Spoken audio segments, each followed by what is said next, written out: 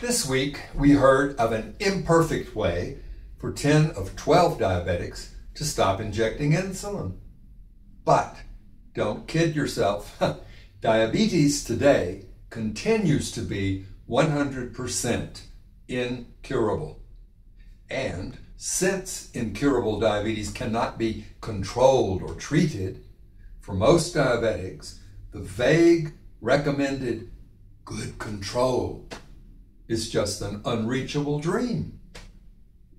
The only toxic and lethal abnormality that we can easily control is our crazy diabetic blood sugar levels.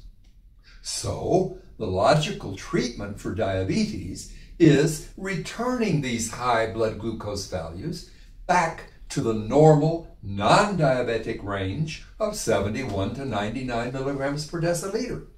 Hyperglycemia is treatable. Diabetes is not.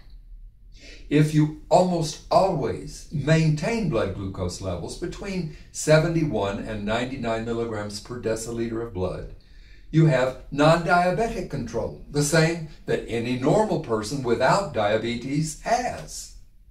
That is safe, good control of diabetes.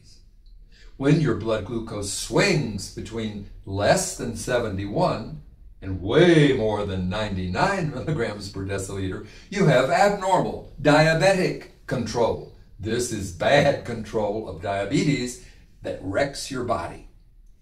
The quality of your diabetes control, good or bad, is indicated only by normal or abnormal blood glucose values. I'm Dr. Stan, and my colleagues and I have lived with diabetes for between 18 and 56 years.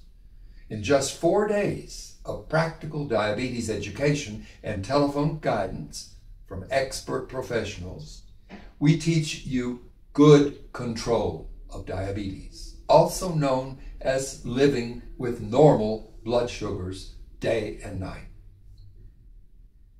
Learn the art and science of quickly normalizing your blood sugars with low-carb foods and meals. Contact us in Mexico, Spain, and the US.